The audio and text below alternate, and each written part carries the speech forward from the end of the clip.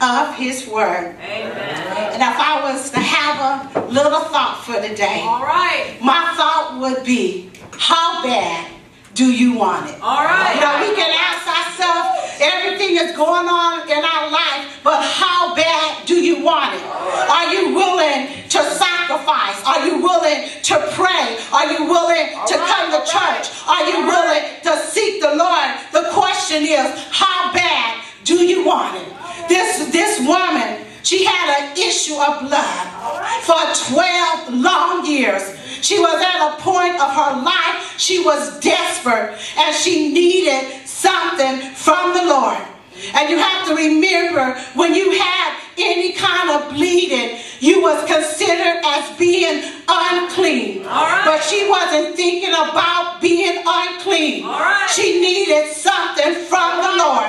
And we have to put ourselves sometimes in a position, and we have to say, how bad do we want it? Society looked down on her. She was considered as an outcast. And every time she entered in a city around anyone, she had to let them know that she was unclean. Just like they treated the lepers. They treated someone that had an issue of blood, the woman. They treated her the same way. But she needed something from the Lord.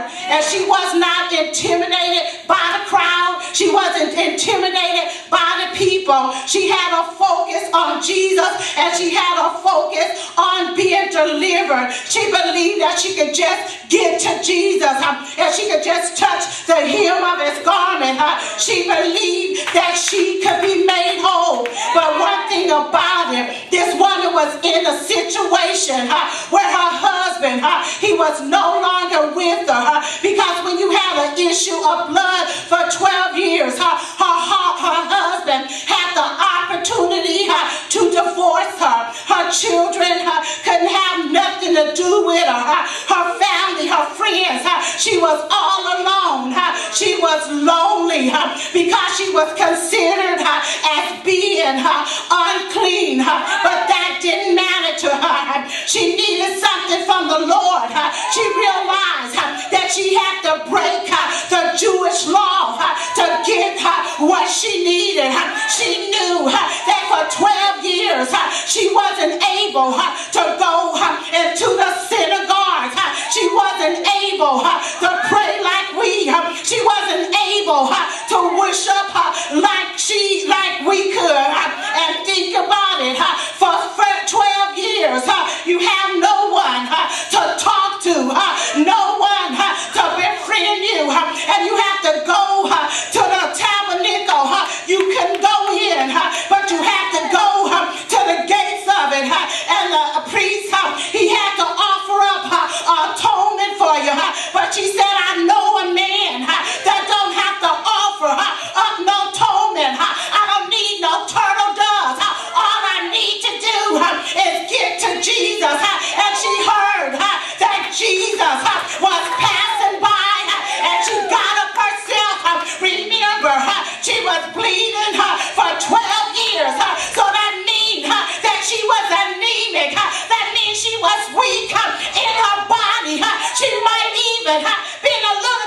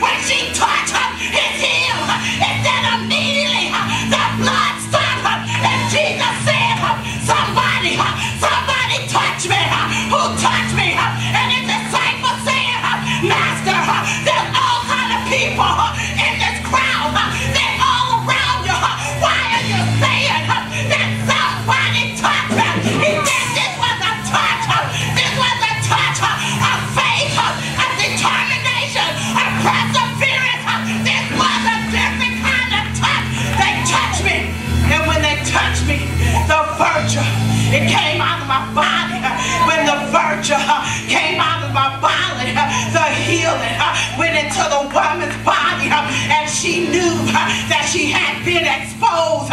She knew that Jesus already knew who she was. But for her testimony, the woman said, he was so sweet, and the Lord was so kind. He said, daughter. He's the only one he addressed as daughter.